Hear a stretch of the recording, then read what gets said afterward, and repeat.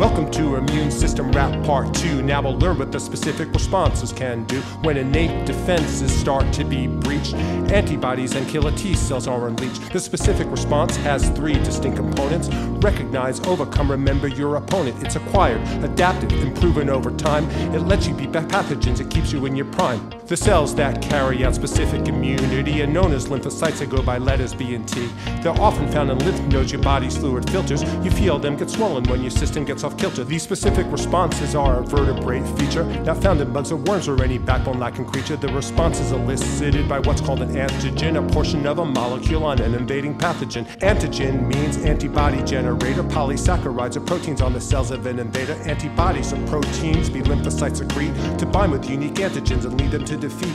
Both B's and T's can recognize specific pathogens through receptors on their membranes that bind with antigens. A B cell receptor is made of 4 polypeptide chains, which forms a kind of Y. The stem is stuck into the membrane. 2 other chains are heavy, 2 other chains are light. The 2 tips of the Y form the antigen binding sites. Activated B cells secrete their receptors. As antibodies, they are our system's #1 protector. Random recombining within B and T receptor genes generates amazing receptor shape diversity. The staggering assortment of B and T receptors lets us recognize specific invaders when they enter.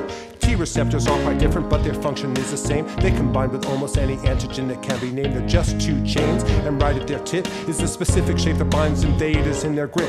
T cells come in 2 main varieties. The helper T's, the general in the immune system army, and cytotoxic killer T cells, they're assassins. They kill zombie cells controlled by viral pathogens. It's the immune system, sworn to protect you from dangerous pathogens that try to infect you. 3 layers of defense keep the germs away, letting us live yet another day.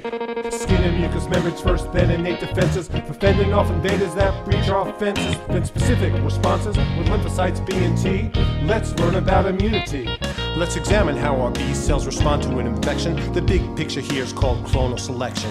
A B cell receptor binds an antigen with matching shape. This activates the B cell, which divides and makes a clone of plasma cells whose job is to secrete antibodies for that specific antigen they'll meet. Antibody action through our body fluids, it's called humoral. We'll see below the ways it sends invaders to their funerals. B cell activation starts with phagocytic cells, dendritic cells, and macrophages, all these sentinels, devour a pathogen, then break it down, then hold it up as antigen, show them what they found. The antigen's displayed on a special protein, part of a family called MHC. MHC is for major histocompatibility complex. It's used to say, this is me, I'm on your team, and here's a little something that's trying to infect us. We gotta do something, or this'll be the end of us. Our phagocytic sentinels use MHC class 2, and holding up the antigen, they make their move to lymph nodes where they bind with a helper T, whose receptors also complementary to the antigen that the phagocytes displaying. This is the connection for which we've been praying.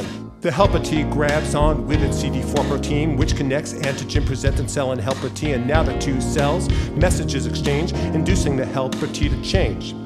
The messages are in the form of cytokine secreted proteins that are used to define other cells' function and even their form.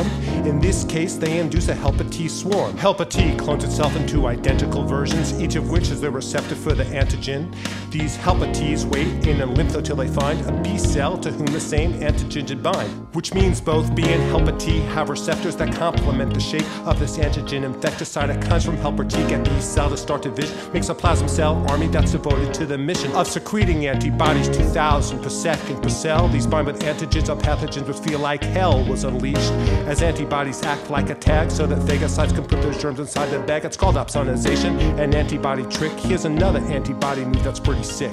By binding viral proteins, antibodies prevent viruses from binding to cells they might affect. Gumming up these viruses is neutralization, another immune system way of pathogen negation. Antibodies also boost the complement system. Infected cells and germs explode their antibody victims. It's the immune system, sworn to protect you from dangerous pathogens that try to infect you. 3 layers of defense keep the germs away, letting us live yet another day. Skin and mucous membranes first, then innate defenses for fending off invaders that breach our fences. Then specific responses with lymphocytes B and T. Let's learn about immunity. Killer T is an assassin, not to be underrated. The cytotoxic killers do a cell-mediated response. Like B's, killer T's need prior activation by a phagocytic cell that makes a presentation of antigen displayed in an MHC protein, and often helper T's assist this activation scene. Once activated, killer T's clone themselves into a platoon that roams the body to bring about the doom of body cells with cancer or an infection. And here's how killer T's do target detection. Their T cell receptor binds with the antigen, held aloft by tissue cells which are infected. The antigen's held up in their class 1 MHC, the sickly tissue cells, saying, look what's inside of me. So killer T grabs hold of protein CD8 and then proceeds to assassinate the infected cell. It's a mercy killing using perforins for membrane drilling and granzymes to induce apoptosis. Infected cells die from these lethal doses. Remembering's the last step in immunity, allowing you to face repeat invaders with impunity. B and T memory cells are the trick that build up your immunity, keep you from getting sick. Every time your specific responses have a victory, there's not only effector cells, there's also cells for memory. These memory cells stay behind with their receptors, waiting to bind the same disease-causing vector. So in the next infection, you skip all the preliminaries, go right to cloning plasma cells and even killer T's. This mobilization means you'll bring germs to the knees, you'll wipe them out before you feel the symptoms of disease. That's why the first immune response you have is rather weak. You beat the pathogen, but mobilizing took you weeks. But the second response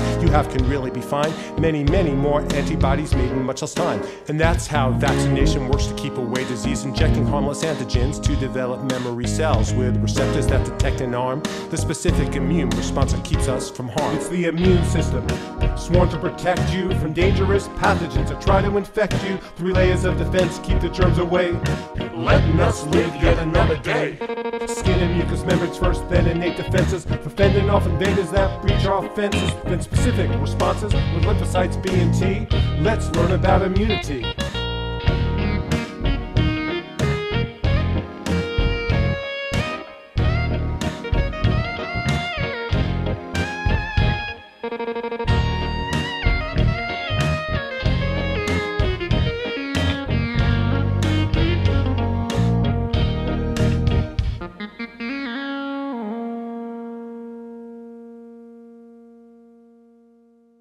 Hi, this is Mr. W. Thank you so much for watching Immune System Part 2. I hope you enjoyed it.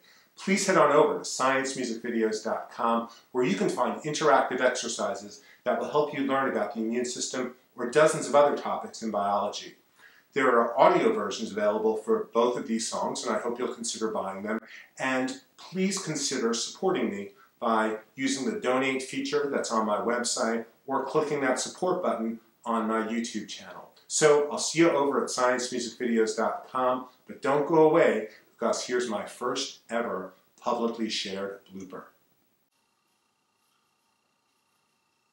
Ow! Oh, shit!